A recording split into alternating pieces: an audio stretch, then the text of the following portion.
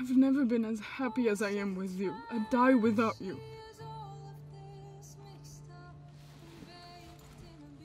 Is that true?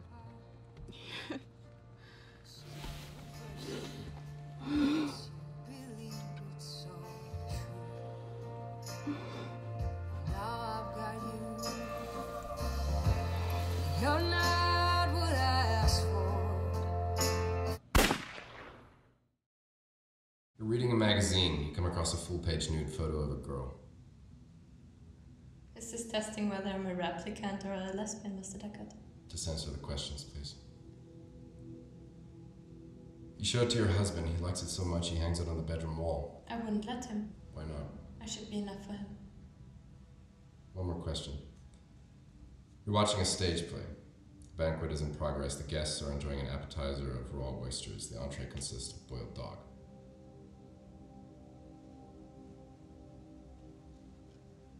You don't know, do you?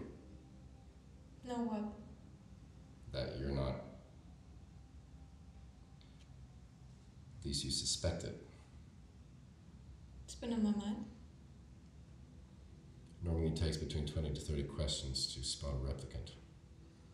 Do you know how many it took you? More than 100? 111. Does that make me special, Mr. Deckard? No.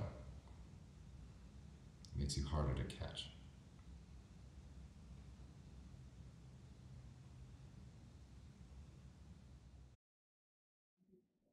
I always wanted to be in the movies. When I was little, I thought for sure that one day I'd be a big, big star. Or maybe just beautiful. Beautiful and rich, like the women on TV. I had a lot of dreams. And I guess you could call me a real romantic because I truly believed that one day they'd come true. So I dreamt about it for hours. And as the years went by, I learned to stop sharing this with people. They said I was dreaming, but back then I believed it wholeheartedly. So whenever I was down, I would just escape into my mind, into my other life, where I was someone else. It made me happy to think that all these people just didn't know yet who I was going to be.